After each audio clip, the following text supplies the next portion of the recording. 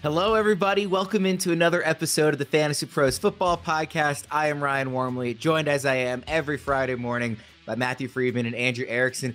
Friedman, the Colts played last night, and also Jonathan Taylor didn't play, so you are not required to take him as low-hanging fruit this week. How does that feel?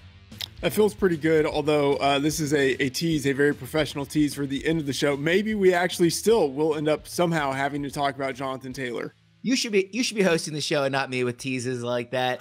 Erickson, can you believe we are already here in week 5 of the 2022 season? No, cannot believe it. The season has been flying by, but that's what happens when you're just on the grind every single week. Waiver wire, doing the trades, start sits. You gotta love it. Let's jump into a deep dive on last night's Thursday night's football game. Just kidding. I will not make anybody relive that again. Let's make sure everybody can find the three of us online. Erickson's Twitter handle is @AndrewErickson_. Friedman is @MattFTheOracle. I can be found @Ryan Wormley. And of course, we can be found everywhere online @FantasyPros. Before jumping into the show, let's take a second to talk about My Playbook.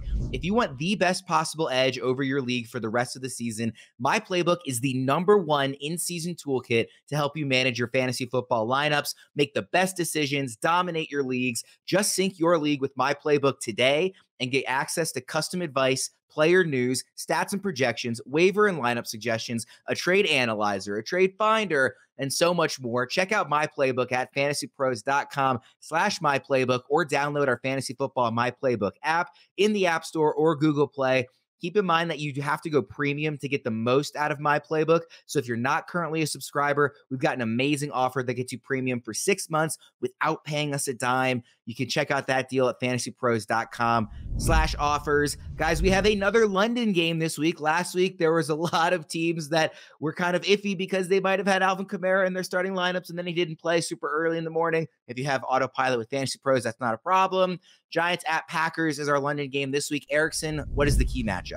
I'm looking at the Packers running game against this Giants defense. The Giants don't have a great run defense, so I do think that Aaron Jones and both A.J. Dillon can feast in this matchup. You look at Big Blue, they rank bottom 5 in total rushing yards and yards per attempt allowed this season. But the thing that's kind of keeping them upright is they've only allowed 1 rushing touchdown. But that's not something that's necessarily sustainable with the amount of yardage that they're giving up every single week. Every other defense that ranks in the bottom 5 in terms of total rushing yards has allowed at least 5 rushing touchdowns. So I don't think it's going to last. They're going to give up touchdown scores to both A.J. Dillon and Aaron Jones here. Packers are a run-heavy offense. They rank bottom 5 in early down neutral pass rate this season. They're heavy home favorites, home, as they are playing in London as the home team. But I'm just excited to see 2 teams with winning records go toe-to-toe for the first time in London, even though the Giants are, I would say, fraudulent at 3-1. Yeah, it's hard to believe this is the first time we've got 2 winning teams over there. This is the Packers' first trip to London. Does that sound right? Rodgers. Rodgers. Trip, yeah. Okay, yeah. It should be a fun one with the quote-unquote 2 winning teams. Friedman, what are you looking at? Yeah, I'm looking at the opposite side. This is a running back game. Saquon Barkley against the Packers run defense. If you look at our Betting Pros odds page, Barkley is the clear front runner to win Comeback Player of the Year, and very deservedly so. He's #1 in basically every stat there is. Danny Kelly from The Ringer had a great tweet highlighting all of the areas in which Barkley's #1. #1 with an 88% snap rate. 84 rushes, 463 rush yards, 342 yards after contact, 99 touches, 570 scrimmage yards, and 73% routes based on his team's dropbacks. Like, Saquon is just #1 all over the place. And our fantasy football stats report, if you look at it, it's basically a pay on to Saquon, just #1 all over the place. And he leads the Giants in receptions. It's not just that he's dominating through the ground game, he's dominating in the air as well. And the quarterback situation for the Giants is pitiful. Daniel Jones has the ankle injury. In a normal situation, I don't know if he'd even be playing, but it's not normal because the backup Tyrod Taylor is out with a concussion. So I think the Giants will have a very heavy run attack, and they're going against the Packers, who are number 31 in rush success rate allowed to opposing offenses. So great matchup for him in what I think will be a very run-heavy format for him. In our consensus half PPR rankings for rest of season, Saquon is the #1 running back. Do you agree with that, Friedman? Yeah, I think he should be, especially now with Jonathan Taylor injured. And I can't believe it. Mentioned Jonathan Taylor. Already at the beginning. We'll see if we can get one in later as well. Let's move to the actual early afternoon slate. First game on the slate. Also our first pick on the over-under challenge. The over-under game is sponsored by No House Advantage, who are giving away $10,000 in weekly and season-long prizes, including a grand prize of $3,000. Check them out today at nohouseadvantage.com or download the app on the app stores. Use promo code PROS at sign up for a first deposit match up to $50. Our first over-under challenge of the day is Devin Singletary, over or under 11.5 fantasy points against the Steelers. So be on the lookout for that as the guys share their picks for Singletary and also some of their other favorite over-unders from this week's challenge throughout the show, which listeners can find at fantasypros.com/challenge. But for now, let's turn to Erickson for his key matchup in Steelers-Bills.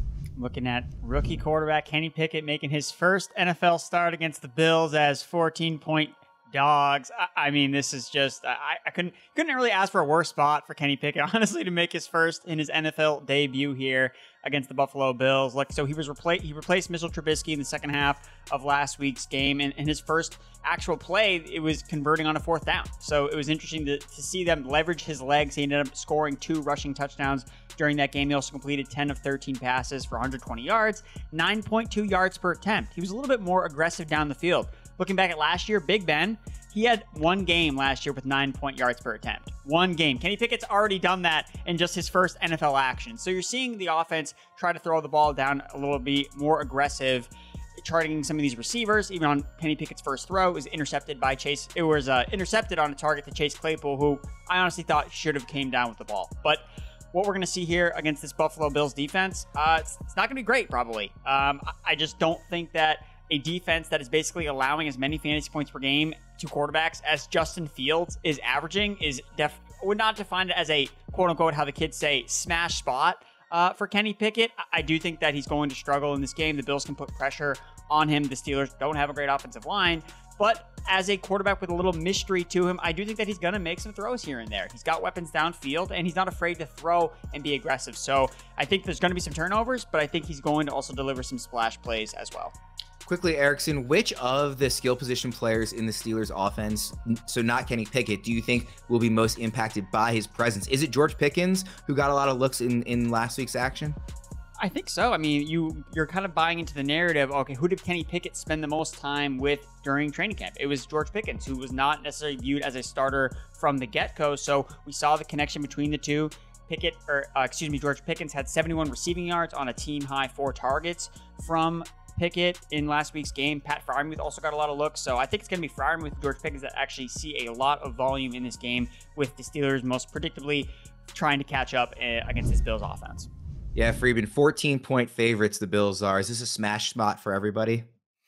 Yeah, I mean, I would say except Devin Singletary. I actually will be taking the under on the 11.5 fantasy points in the no house advantage contest, because I think it's a passing game for the Bills, per usual. That's how they run their offense. And, that means I'm looking at Josh Allen going against the Steelers pass defense. This Bills offense is top five in drop back success rate, drop back EPA, pass DVOA. Like, they're obviously great. This year's version of Josh Allen, it's interesting. He's been effective, but also attacking less downfield.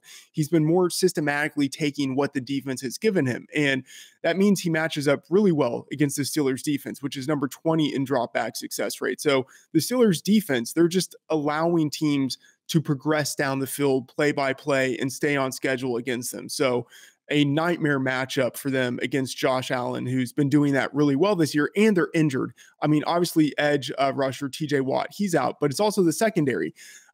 Number 2 cornerback, Akella Witherspoon, he missed week 4. He didn't practice at all last week, so he's not certain to play this week. Strong safety Terrell Edmonds exited week 4 with a concussion. And then you have number 1 cornerback Cameron Sutton, who's dealing with a hamstring issue, and free safety Minkah Fitzpatrick, who's dealing with a knee injury. So it's a bad situation for the Steelers, great situation for the Bills. As Erickson mentioned, 14-point slate high, 14-point home favorites, and he's the MVP front runner. As the kids would say, a total smash spot for Josh Allen, which means downstream benefits for everyone in the Bills offense, especially the receivers, but not for Devin Singletary. Erickson, I didn't catch, what was your Devin Singletary pick? Yeah, so I actually like the over on Devin Singletary's fantasy. I think that he's the bell cow on their offense. Like, they're not using any of the other running backs. They're not using Zach Moss. They're not using James Cook. So if they are trying to get out of the game after they've put up points, I think it's going to be the Singletary show putting up points in the fourth quarter. And I also do want to hit on Gabriel Davis's under over prop there. I like his over because he's finally healthy. Like, that's been the biggest issue with him, not been healthy with the ankle injury. So I'm going to go over 10.5 fantasy points for Gabriel Davis with some question marks about how healthy is Dawson Knox. Isaiah McKenzie is still going through the concussion protocol. They lost Jameson Crowder. So I think besides Stephon Diggs, it's going to be Gabriel Davis that eats in this matchup. You can tell Erickson isn't a huge bettor because he called it an under-over instead of an over-under. Let's move to game number 3, Lions at Patriots. Friedman, what's the key matchup, and is it a revenge game for Matt Patricia against the Lions? It's revenge for everybody all the time. That's just the way that I live my life. But that's maybe more of a me thing than everyone else. Yes, it's the Lions rush offense. Get excited against this Patriots rush defense. Even without number 1 running back DeAndre Swift, who's dealing with shoulder, ankle injuries, I think the Lions are going to run successfully against the Patriots defense, which is not coordinated by Matt Patricia because he's on the offensive side of the ball somehow. But this Patriots defense, it's number 31 in both rush DVOA and rush success rate. Like, they just give it up to opposing running attacks. That's just the way that their defense is structured. And the Lions, they've had some injuries on the offensive line, but I'm not really worried about that. Center Frank Ragnow, he's had this cycle in practice of not practicing on Wednesday, limited practice on Thursday, full practice on Friday. We saw that last week when he played. We're seeing that this week, so he's going to play on Sunday. And then left guard Jonah Jackson, who's dealing with a finger injury, he didn't practice at all last week. He has practiced Wednesday and Thursday this week, so a real chance that he is coming back. So we could have the full defensive line, full offensive line ready for the Lions. And then on the other side of that, the Patriots last week, they were without defensive tackle. I'm getting all verklempt about this. They were without defensive tackle Lawrence Guy, shoulder injury, and he's one of their main interior run stoppers. So he hasn't practiced at all this week. I doubt he plays, which means there's already a matchup disadvantage, and then we have the injury situations going in opposite directions. In our Fantasy Pros unit power rankings, the Detroit Lions are number 3 with their offensive line. The defensive line for the Patriots is number 26. So a really big discrepancy between the two units. And that means I expect the Lions to push the Patriots around and to control the ball via the ground attack. And that means Jamaal Williams, baby, I think he's going to dominate. We saw without DeAndre Swift last week, Williams was the guy, 109 yards and 2 touchdowns on 19 carries and 3 targets. He has a league high 9 carries inside the 5-yard line. He's going to go off this week. Erickson, I know you're also looking at the ground game, but for the Patriots. Yeah, because the Patriots are going to be probably starting Bailey Zappi at quarterback. So I don't want to talk about him in this pass game. I want to talk about the running backs, Damien Harris and Rhamondre Stevenson, who I think are both excellent plays this week. The Lions, we talked about how bad the Patriots run defense is. Well, hold my beer. The Lions ranked dead last in rushing defense EPA this season because they're equally as bad, and especially in the red zone. Second worst red zone defense, allowing opponents to score on 88% of their drives in the red area into touchdowns. So I think both Stevenson and Harris can eat in this matchup. Each guy saw at least 18 touches last week with the Patriots playing with backup quarterbacks. Each saw 50% opportunity share. They ran the ball on early downs on 62% of their plays, which was the second highest, only behind the Atlanta Falcons last week. So look, Damien Harris does give the slight edge because he has been getting more of the red zone work than Stevenson, but if the Patriots are trailing in this game, Stevenson was Bailey Zappi's most targeted player, so I give the receptions and targets lean towards Stevenson. Erickson, sticking with you for the key matchup in game number 4, Chargers at Browns. Yeah, we love talking about these running backs against these horrible run defenses, and that's the case here. Nick Chubb and Kareem Hunt against the Chargers run defense. The first prop bet I made this week was over on Nick Chubb's rushing prop. Like, that was what I was looking for right off the bat. I was like, wait, where is it? He's playing the Chargers, because the Chargers don't care about stopping the run. It doesn't matter who they have. They just don't prioritize it. They want to stop the pass in a pass-heavy league, which is why they rank dead last in yards allowed before contact on their defensive line, 1.85. Like, they're just letting teams run the football on them. And against the Browns, that's not a good idea because they have the #1 rushing attack in the NFL. The best advantage per PFF's O-line, D-line matchup chart as a result. So I think that both of Nick Chubb and Kareem Hunt can be played in fantasy. Nick Chubb is my #2 running back ranked this week, and I expect them both to have some touchdown regression to kick in. They went 0 for 4 on their carries inside the 10-yard line last week. So I don't think that's going to repeat. They're going to be in the end zone this week. Ruben, what are you looking at? Looking at the other side, Justin Herbert against this Cleveland pass defense. The strength of the Chargers offense is the passing game. They're top 10 in pass DVOA and dropback EPA, actually number 1 in adjusted sack rate, even with the injuries that they've had on their offensive line. And the Browns are weak on the defensive line. At edge rusher, Chase Winovich is on IR. Jadeveon Clowney still isn't practicing. I doubt he plays. Myles Garrett is still dealing with injuries from his car accident last week. Defensive tackle Taven Bryan has a hamstring injury that caused him to miss last week. And number 1 cornerback Denzel Ward is dealing with multiple injuries, back and rib injuries. So a good situation there for the Chargers offense going against a wounded defense, but the Chargers offense, it's also not intact. Keenan Allen, he's dealing with a hamstring injury. He hasn't practiced this week. He's probably out. Wide receiver Josh Palmer, he suffered an ankle injury last week. And tight end Gerald Everett, he popped up on the injury report yesterday with a hamstring injury, and like midweek soft tissue injuries. Like that's never good. Like we need to monitor that today, but there's a chance that he misses this game. So the Chargers also might be limited. I have really no idea how this unfolds, but if the Chargers win, it will probably be because Herbert exploited the matchup that he has despite the situation and the injuries around him. Seahawks at Saints is our next game. Freeman, what's the key matchup there? I am looking at Geno Smith. I can't believe it. Geno Smith going against the Saints pass defense. The Geno Smith bounce back has been something to behold. He is number 1 in composite EPA and completion percentage over expectation. Like that is amazing. And he's done it with some softer matchups. So you take that into account, but he's got the wide receiver weapons to support legit high-end production if he is empowered to run a fast-paced offense that lets him throw. And that is what the Seahawks have let him do for the first month of the season. And, based on what we saw on Thursday Night Football last night, not that I want to regurgitate that, but, maybe it's not that Pete Carroll is opposed to a quarterback cooking. Maybe it's just that he knew Russell Wilson wasn't the guy he wanted in his kitchen, like too many sharp knives. But the Seahawks, they're top 6 in pass DVOA, dropback success rate, and dropback EPA. Like they have been a legit passing attack through the first 4 weeks. And now they get a tougher matchup on the road in New Orleans, early game traveling west to east. And they have a defense, or they're going against a defense that has historically been pretty tough. Let's see how Geno does in this spot. This is a confirmatory litmus test type of game. If he goes off against the Saints, this is for real. And if he doesn't, it still might be for real. So it's fun to talk about how he's a big surprise, and it's been one of the fun storylines of the season, especially in contrast with Russell Wilson, like you mentioned. But what actual ranking would you put to him right now? I mean, look, you just asked that question out of nowhere, which means I have to go into the ranker and sort of buy some time. I have your ranking up here. You have him at 16. Yeah, I have him at 16 this week. Yeah, he is. I think that's fair. He's like eminently streamable this week, even though it is a tougher matchup. Have you moved him up in the rest of season rankings? He's currently 21 overall in the consensus. Yeah, I've moved him up. You have to move him up just based on how he's performed. And also like the underperformance of some of the other quarterbacks we would have expected to do well. Erickson, what are you looking at in this one? I'm looking at Chris Olave against the Seattle secondary because I don't know if we're going to get Michael Thomas. Michael Thomas is not practicing again this week. And last week we saw that play out, and Chris Olave was still the wide receiver 1. Like nothing has changed about his status, whether it's Jameis Winston at quarterback, Andy Dalton at quarterback, it doesn't matter.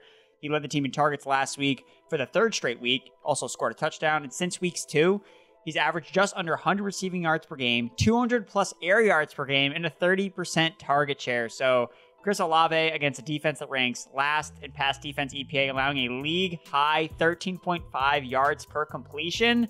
Chris Olave, you got to start him. Olave is currently 27th rest of season rankings. That's already up 7 spots from last week. Low. He should be even high. How high should he be?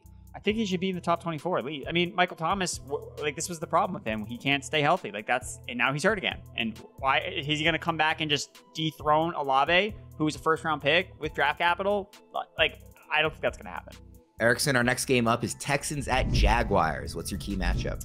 Looking at James Robinson against this Texans run defense, I think this is a really great bounce back spot for the Jacksonville Jaguars offense, especially with their run game last week was basically a disaster against the Eagles. You saw Travis Etienne actually outsnap James Robinson, run more routes, saw a target. But I just think that was due to the game script. The weather, it just did not play into James Robinson's strength as kind of the early down back. And look, Houston Texans are the defense that you want to play for your early down running backs.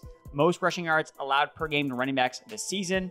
And I think Robinson has a little touchdown regression kind of going into his favor here. He has 6 carries inside the 10-yard line, and that's the most for any running back that hasn't converted yet for a touchdown on one of those carries. So I think Robinson scores in this matchup here and delivers for fantasy managers. Remember, top 10 running back for the first 3 weeks of the season. Don't bail yet. Really quickly, Travis Etienne did outsnap him for the first time last week. Does that concern you at all? I mean, not really. I mean, Jamal Agnew also scored 2 touchdowns. Like, should I be like factoring in how he plays? Like, now if he's more involved again, like with Zay Jones back potentially, I think that is a red flag. But I need to see more. We need to see more of Etienne with the touches just to really put him over James Robinson at this point. Friedman, what's your matchup here? I'm looking at Brandin Cooks going against this Jacksonville secondary. Cooks has 36 targets in 4 games this year, just 215 yards and a touchdown. But compare that to last year in his final 4 games. And those are the 4 games he played with Davis Mills returning to the starting lineup. 36 targets, same number of targets, 295 yards and 3 touchdowns. The real Brandin Cooks is probably in between, but the usage of 9 targets per game, that is really attractive, too attractive to ignore. So it means you need to keep on starting Brandin Cooks, even though he probably hasn't lived up to your expectations of him. I would say we should probably adjust expectations down in general because of that offense, but he still has a really high week-to-week floor because of the usage. The thing is, he has a tougher matchup this week. The Jags are top 8 in pass defense this year, middle of the road in fantasy points allowed to wide receivers. You got to start Brandin Cooks, but adjust expectations down just a little bit. Friedman, are the Jaguars the best team in that division? Yeah, which is really amazing to say, but yeah, they are. Game number 7, Titans at Commanders. Friedman, what is the key matchup here? Man, it's disgusting. One of these disgusting. I'll just say we're not even in the bye weeks yet. I feel like bye weeks are really when we start to see the disgusting matchups. But week 5 feels like it's the entrance way into the bye weeks, and we're already starting to see some of these disgusting matchups. And we get that here with the Commanders. And I'm looking at the Commanders' defensive line against the Titans' offensive line. And I think the Commanders are going to dominate at the point of attack here. Even without edge Chase Young, who has the knee injury, the Commanders defense has been really strong in the front. Number 9 in adjusted sack rate and top 8 in every key rush efficiency metric. And you compare that to the Titans offense, which is not even average in adjusted sack rate. Their offensive line is dealing with some significant injuries and not even average in any rushing efficiency metric. And in our Fantasy Pros unit power rankings, we see that the Commanders defensive line has a significant edge over the Titans offensive line. We have the defensive line ranked number 14, Titans offensive line number 27. So I think this means that quarterback Ryan Tannehill, he's going to be under pressure for a chunk of the game. And Derrick Henry, I think he could struggle to find running lanes. And, anytime Tannehill struggles to put up big fantasy numbers, it's not that much of a surprise, especially with that wide receiver unit. But Henry, man, he's looked good, like legit good the past 2 games. And that means overall his numbers for the season have been sort of typical King Henry type of numbers. But I think he could struggle in this game because of the matchup. Erickson, what are you looking at? I'm looking at the other gross side of this game with Carson Wentz against this Titans secondary that is also gross. There's just a lot of gross parts of this game. Titans ranked 29th in pass defense EPA, allowing the league's 2nd highest passing touchdown rate and yards per attempt.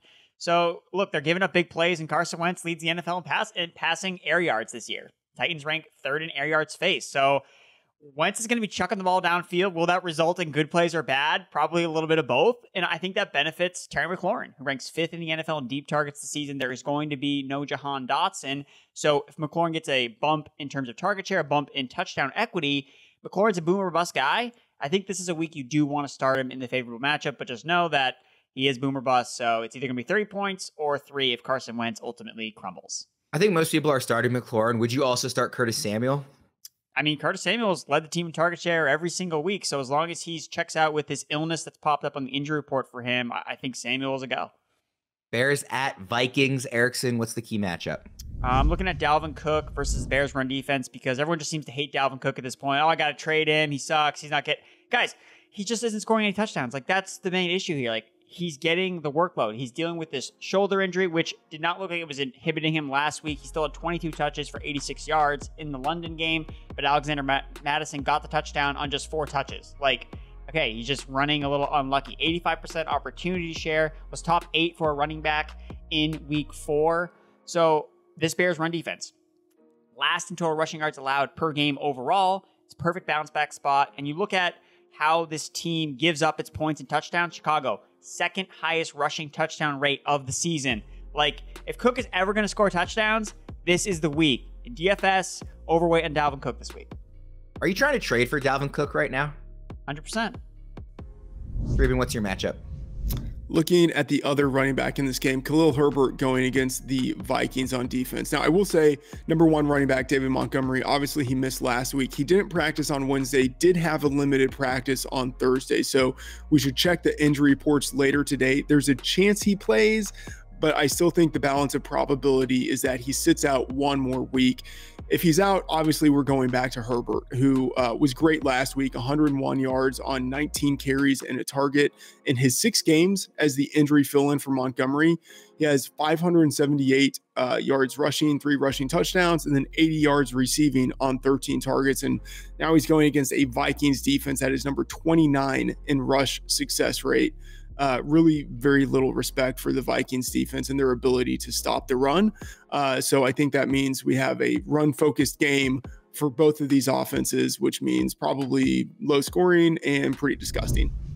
Khalil Herbert is ranked 14th among running backs in the Week 5 rankings, so definitely somebody you want to start there. Game number 9, Dolphins at Jets. Friedman? Yeah, Teddy Bridgewater going against the Jets pass defense. The pass offense for the Dolphins has been fantastic. Like top 5 in pass DVOA, dropback EPA, and success rate. You know, the big question, how much of that is due to starting quarterback Tua Tagovailoa, who, you know, obviously was great in college, high draft pick, struggled earlier in the career with situations because of the offense and the hip injury, and now he's kind of coming into himself. How much of the offense is because of him, and how much of it is due to new head coach Mike McDaniel and his system? How much of it is due to, you know, wide receiver Tyreek Hill, who just joined the team, and the maturation of second-year wide receiver Jalen Waddle? So not to take anything away from Tua, who has been great, but Bridgewater is a really good backup quarterback, and he's similar to Tua in his style of play. So I don't think they need to change all that much of the offense to accommodate Bridgewater. And, you know, McDaniel has had 10 days to plan for Bridgewater as the starter because they're coming off of Thursday Night Football. The wide receivers are the same. They can still support Teddy. I think it's not that big of a drop-off from Tua to Teddy. And last year, Bridgewater was number 7 in composite EPA and completion percentage over expectation. Last week, coming in the middle of the game, he was really serviceable with 191 yards passing and a touchdown. The Jets defense, number 29 in dropback EPA per play. Like, they are bad. We have at the site a matchup calendar that grades all of the matchups for every position 1 to 5 with their stars. This is a 5-star matchup for Bridgewater. I think in deeper leagues or, you know, as a streaming option, Teddy is very startable this week. Yeah, I fully agree. I don't know that I'd be starting him in most 1 quarterback leagues, but any super flex league, I think he's a clear must start. I mean, he's the exact type of guy who might get dragged down by a poor supporting cast, but who will get a rise from a great supporting cast. And this is a couple of great skill position players on that offense. So I think he's eminently startable. Erickson, what are you looking at here? Well, I'd like to point out that I am starting Teddy Bridgewater in 1 quarterback league, so I have the faith in Teddy B to deliver me to the promised land. But not as much faith in this quarterback. So I'm looking at Zach Wilson against the Miami pass defense, specifically how often they blitz. Like, that's the big issue for Zach Wilson. I'm afraid how he's going to perform against the blitz. Look at him last week when he was facing pressure. 3 for 11 versus the blitz for 41 yards. Very bad. 3 for 13 when under pressure. Also very bad. But when he was kept clean, 15 for 23, 9 point yards per attempt and 206 passing yards. So Zach Wilson was like, if the Jets can keep him upright and not have him face pressure, he was able to matriculate the ball down the field, get it into his playmaker's hands. But when he faced the blitz specifically and was under pressure, like most young quarterbacks, Zach Wilson basically crumbled. Now, he's been on the injury report this week with an ankle injury, so that is concerning if that's going to inhibit his mobility a little bit. Zach Wilson, I think I would want to play him over a guy like a Kenny Pickett if I'm desperate, but I think that you're going to see a lot of mistakes from Zach Wilson. He was up and down in his first game back. He seemed to shake off the rust in the second half, 12 of 20 for 161 yards, 8 yards per attempt. But I think he's still going to make a lot of mistakes, and I think Miami's going to take advantage of it. Do you think that Corey Davis is somebody we need to take more seriously now that Zach Wilson is back? No, I don't think that's really the case here. I know that he's had a connection with Corey Davis. Even if you look back at last year when Corey Davis was healthy, I just think the talents of Elijah Moore and Garrett Wilson are too good. I really think, I mean, he had one more target than Garrett Wilson did, and Corey Davis ran less routes than both Elijah Moore and Garrett Wilson. So I think the team is trying to put their best talent on the field with their quarterback to give him the best supporting cast. And I don't think that is Corey Davis. Before we move on with today's show, I'd like to take a moment to talk about Breaks of God. Fantasy sports fans, what if you caught a break with the potential to net you thousands of dollars with less than a $100 investment? Well, we've got great news because breaksofgod.com is the place to catch that break. Breaks of God is the latest sports card collecting trend to catch fire, and it's how sports card collectors of all ages are building high-value card collections without huge investment or risk. It has quickly become a popular and economic way for sports fans to potentially get high-value or rare cards without having to buy an expensive box or case themselves. From football to baseball and everything in between, there are many slot options available for under $100, so you can get in on the big money action. With Breaks of God box breaks, all the cards are broken from sealed premium boxes live on Instagram, and the cards are shipped directly to you for free when the live break is over. Slots are limited, so act fast. To learn more about how you can hit big money cards and get 30% off your first break, go to breaksofgod.com/pros. That's breaksofgod.com/pros and get 30% off your first break. You can also follow them on Instagram at Breaks of God. Individual results may vary. There's no guarantee that past performance will be indicative of future results. Invest wisely. Next game and the last game on our early afternoon slate, Falcons at Bucks. Erickson, what's the key matchup? I'm looking at this Atlanta run game against this Bucks run defense because I think the Falcons can run the football against a vaunted Buccaneers run defense that I think is actually a little bit overrated. When you look at the Falcons side of it, so they're number one ranked offense in rush EPA and early downs this season, and they run the ball at the third highest rate on those downs. So teams know they're running the ball. Doesn't matter. They can't stop them. Tampa Bay has allowed 4 yards per carry to allow to running backs this season per PFF's O-line, D-line matchup chart. Atlanta offensive line has the fourth best advantage this week in the trenches. They have PFF's second highest graded run blocking unit.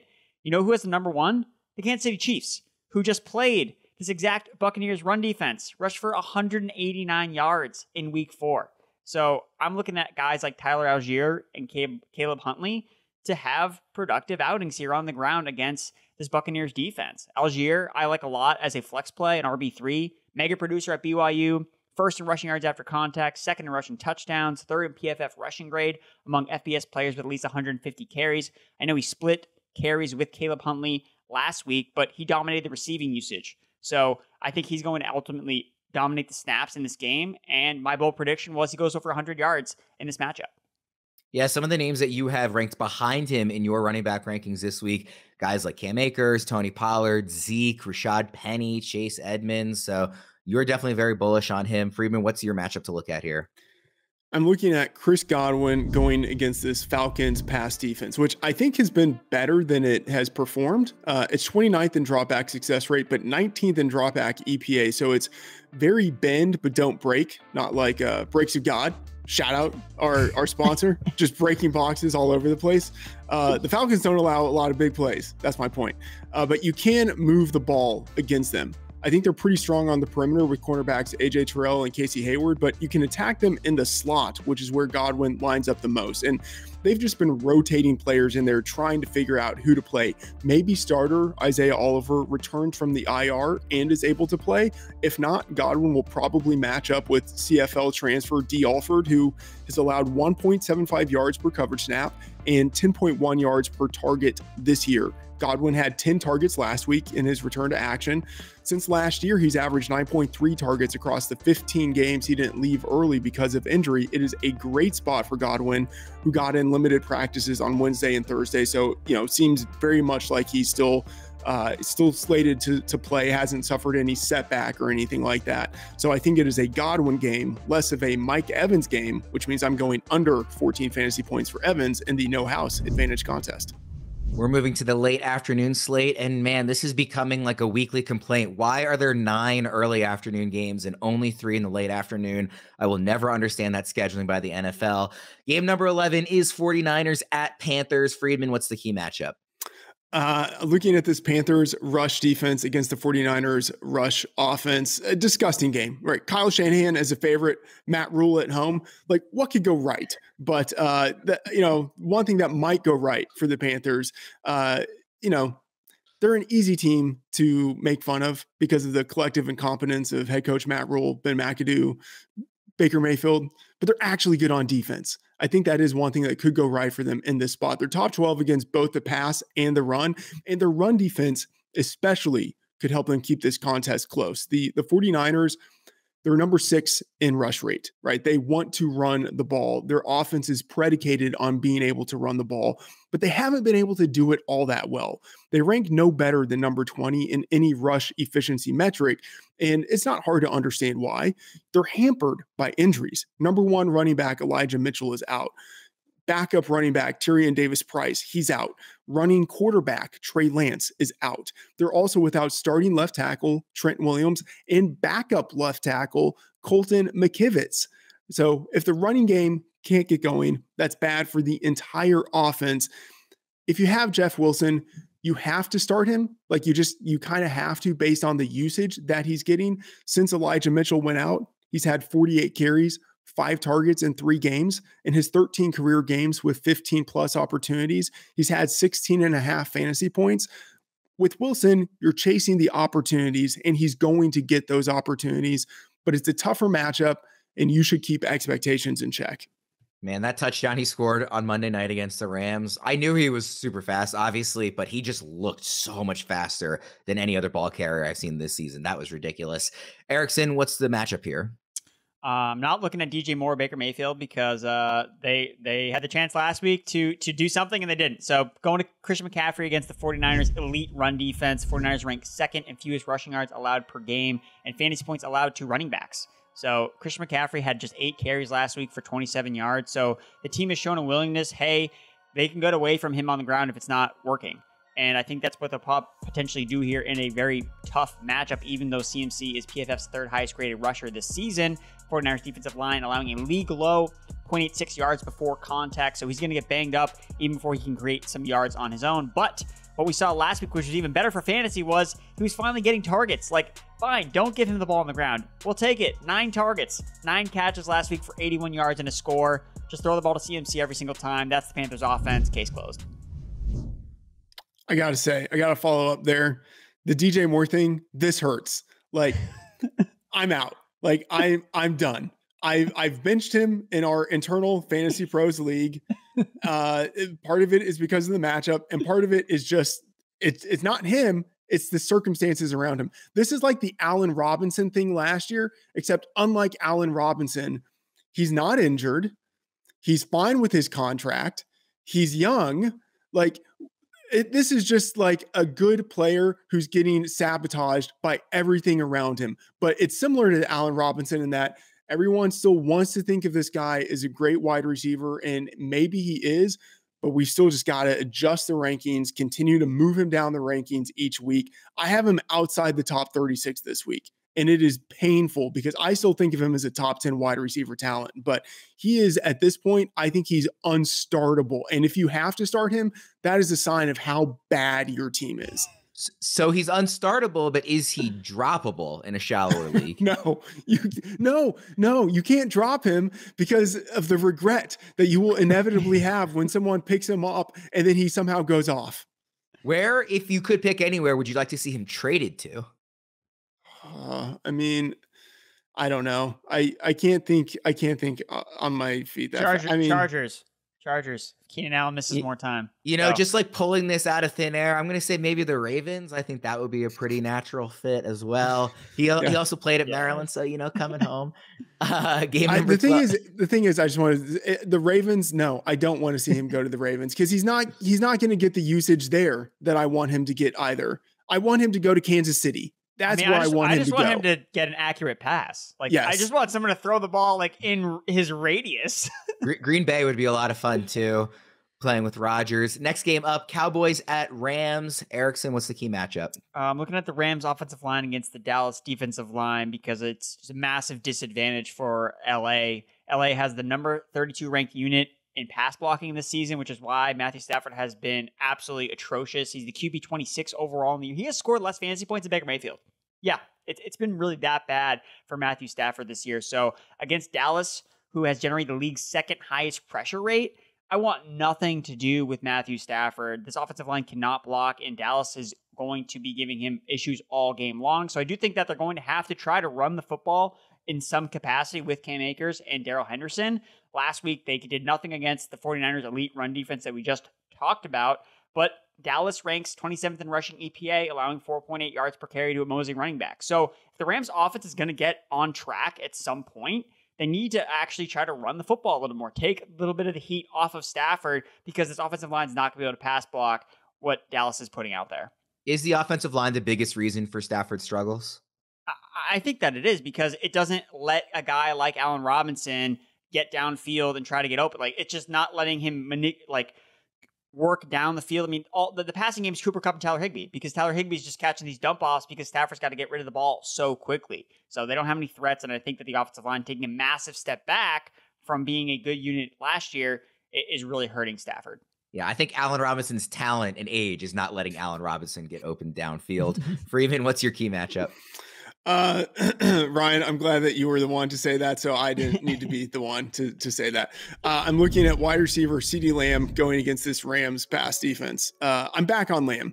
Even with Cooper Rush at quarterback for at least one more game, I very much like Lamb in this spot. He started the season slowly, had 104 scoreless yards on 9 receptions and 1 carry in weeks 1 and 2. Since then, though, he's been very dominant. 14 receptions, 184 yards, 2 receiving touchdowns in 2 games. And for the year, he has a dominant 42 targets. Now, the Rams, obviously, they have number 1 cornerback Jalen Ramsey. That said, even with him, they are still number 30 in pass DVOA against number 1 wide receivers.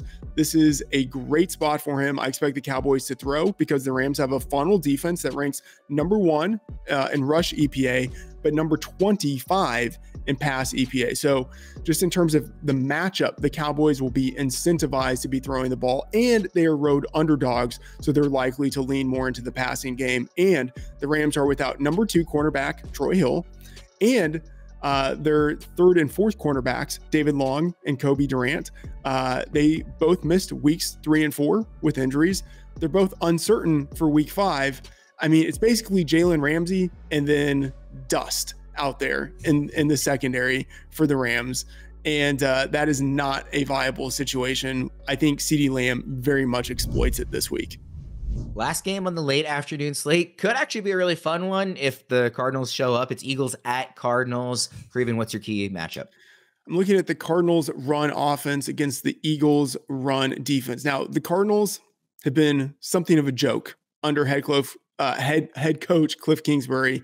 They have the horizontal raid passing attack, but they've also been able to run the ball really well. And, part of that is that Kyler Murray's a strong scrambler.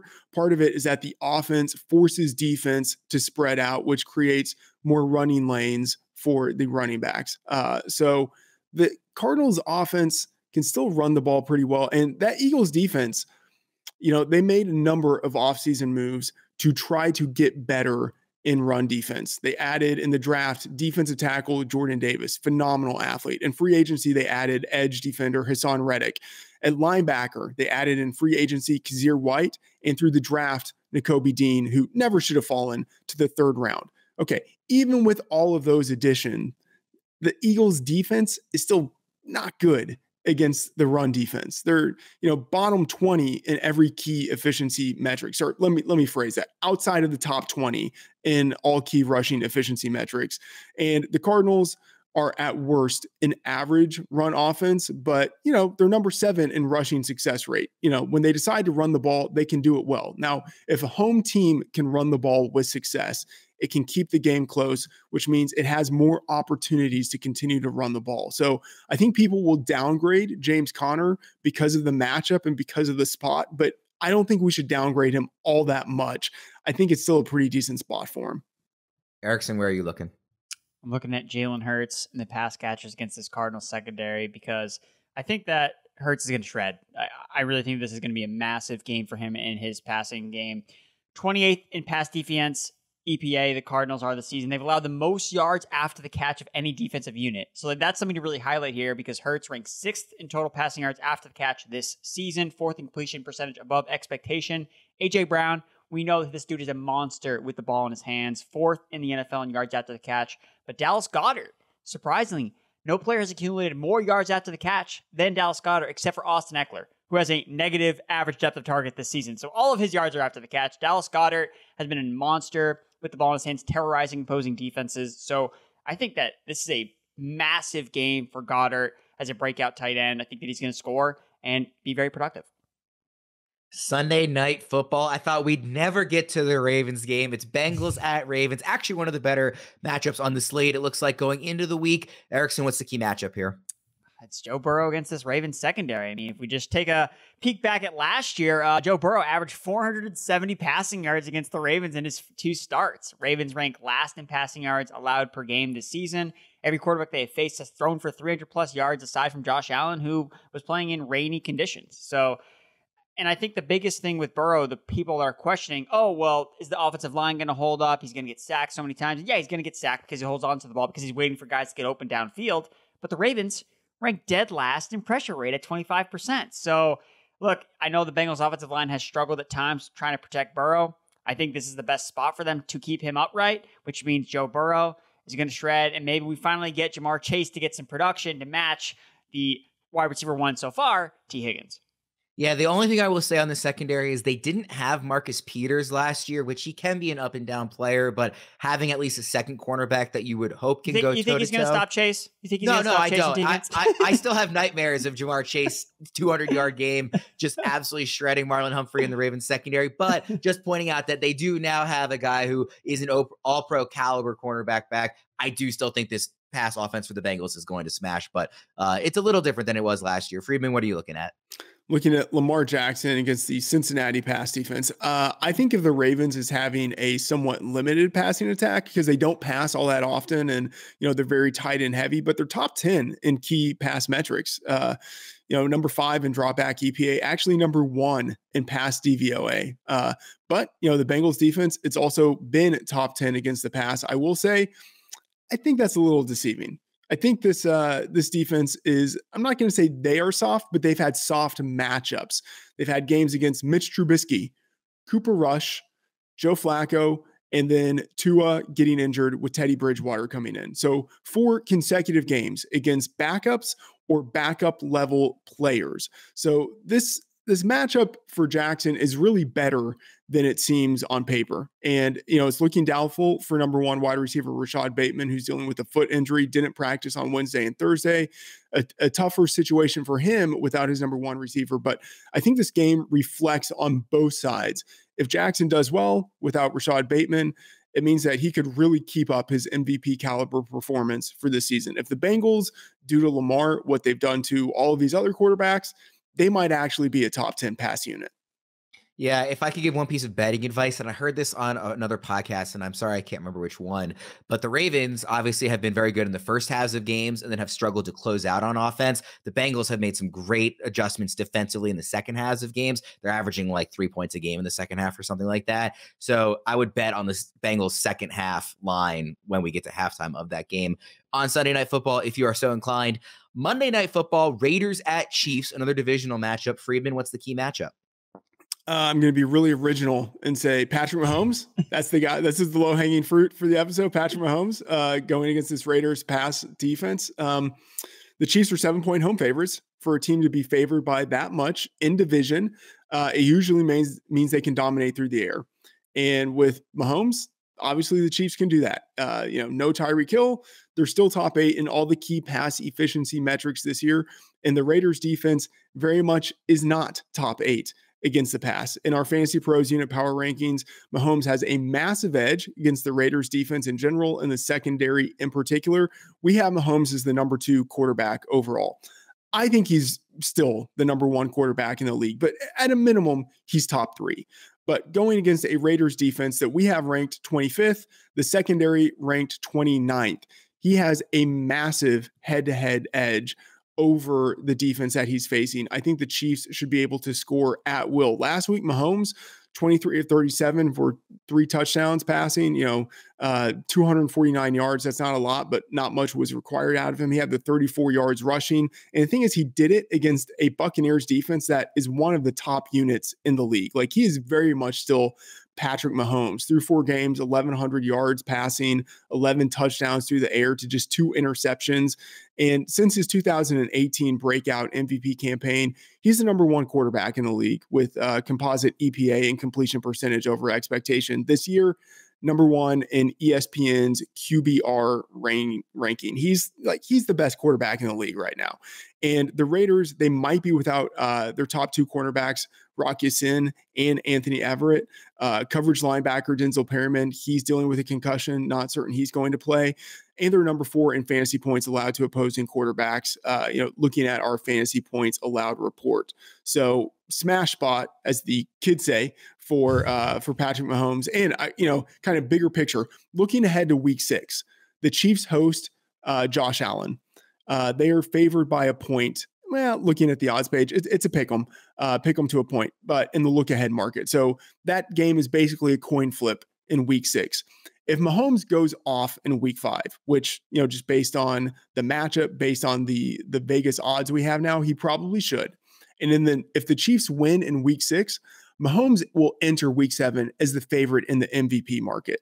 And right now he's available at 5-1 on our MVP odds page at Betting Pros. I like that bet a lot. That is one that I'm making. Yeah, he hasn't. It's weird to think he hasn't won an MVP since that 2018 season. This kind of feels like it could be a year where everybody says, all right, we've looked at Rodgers. Lamar had that one year. We know Josh Allen's great, but we got to reward the guy who's been the best quarterback in football. Also, why is that game not in primetime next week? It's the 4:25 Eastern game. Why we have Denver in primetime again. We have Commanders Bears on Thursday Night Football. We can't get Mahomes Allen in primetime. Oh my God. Yeah. Erickson, what's your matchup here? I'm looking at Raiders RB1 Josh Jacobs against this Chiefs defense. Josh Jacobs has been unleashed over the last 2 weeks, especially in the receiving game. Looking at last week, he caught 5 passes on 6 targets, running around on 62% of dropbacks. Elite opportunity share, 92% in week 4. They're not using any other running backs. Like Zamir White had 2 carries. Brandon Bold had 1 target in week 4. They are feeding Josh Jacobs. And this matchup against the Chiefs is exactly why we should expect Jacobs' receiving usage to continue. The Chiefs rank 1st and fewest rushing yards are allowed to running backs, but allow the most receptions, yards, and targets to running backs this season. And this isn't just a 1-year thing. Like the Chiefs, traditionally, their defense has always given up a lot of receiving usage toward the running back position. Josh Jacobs is trending up in that category, so he's an RB1 for me this week. Let's open up the mailbag here to end the show. And as always, it's a good time to remind the listeners that if they want even more access to our analysts, be sure to join us on Discord at fantasypros.com/chat. A premium subscription will get listeners full access to our analysts through AMAs, stages, and more. Our question today: is trading for Jonathan Taylor advantageous at all? Is he a, quote, buy low? Friedman, I know you love talking about Jonathan Taylor. Yeah, I mean, I should just keep on saying, hey, Jonathan Taylor, invest in him, because at some point, if you say the same thing long enough, you're going to be right. So yeah, Jonathan Taylor, he's getting the usage. Yeah, I think he is a buy low because especially because whoever invested in him, they probably hate Jonathan Taylor right now. Like they're 0-4 and they're just desperate. So yeah, you can probably buy low on him because if the usage is there, and I don't I don't see why it wouldn't be there when he comes back, and the injury he's dealing with doesn't seem like it's going to be long-term. He still has a chance to bounce back. So Friedman says, if you keep saying the same thing over and over again, eventually you'll be right. Albert Einstein says that if you keep doing the same thing, expecting a different result, that's the definition of insanity. Yes. Friedman, Einstein, head to head. I'm not sure who I'm taking in that matchup. Erickson, what do you think? I'm less aggressive on trying to get Jonathan Taylor as a buy low. I think that he's a buy low candidate, but I think there are other running backs that aren't hurt that I could buy low on as well, like a Joe Mixon, like a Dalvin Cook. Like, these guys are playing. Jonathan Taylor's never missed a game until last night. That was his first game missed. So how is he going to handle rehabbing for the first time with an injury? It's a lower body injury, an ankle injury. We see this sap the explosiveness from the running backs. What's Jonathan Taylor like? That's part of his game, is being an explosive guy with the ball in his hand. So I'm a little less aggressive on Jonathan Taylor because I think there are other buy low options at running back that I'd rather go after first and then look at Jonathan Taylor a little bit later. So Erickson, Saquon is now number 1 in our rest of season running back rankings. Jonathan Taylor only fell to number 2. Do you think that's too high? Because if it's not, then he seems like a clear guy to go after. Yeah, I think it probably is a little too high. I mean, like, he was the consensus 101 across the board for most drafts, but I mean, through 4 weeks, he really hasn't done a lot. And I mean, this Colts offense, it's not great. Like, this offensive line has definitely taken a massive step back from where it was last year. So I could see a lot of running backs at this point out producing and out finishing Jonathan Taylor on a per game basis to finish out the year. Friedman, where did you say you would have him rest of season? I think he's still number 2 because whenever he comes back, he's a pretty safe bet to get 20 opportunities in every game, and he's still one of the most talented running backs in the league. So I think, I can understand being a little pessimistic about that offense, about when he returns, the usage he might have, his efficiency, but that can take you only so far. Like, no way should he be outside of the top 5. Like, you can sort of debate number 2, number 3, maybe behind Christian McCaffrey, like that's fine, but he shouldn't be down your board.